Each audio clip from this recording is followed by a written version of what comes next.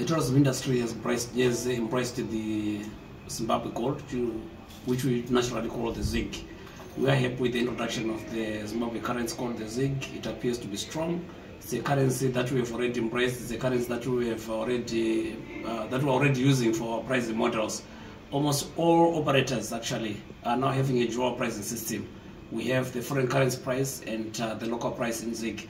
The introduction of a strong currency helps us grow the domestic market. It helps the domestic tourists to plan, to budget, and then visit various tourism destinations in the country without the nightmare of thinking that by the time they get to travel, the rest will have changed. The pricing models that we have at the moment, the relationship between the ZiG and various major currencies of the world, is determined by the daily rates as they are published by the Reserve Bank. We are confident that the currency is going to remain strong and it is actually going to grow our domestic cake.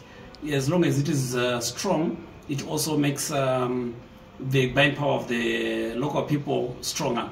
So we expect that as we go into other major public holidays such as Defense Forces Day, then Christmas at the end of the year, and various other tourism shows that we have, the local people are going to embrace travel as one of their major decisions in trying to make themselves happy.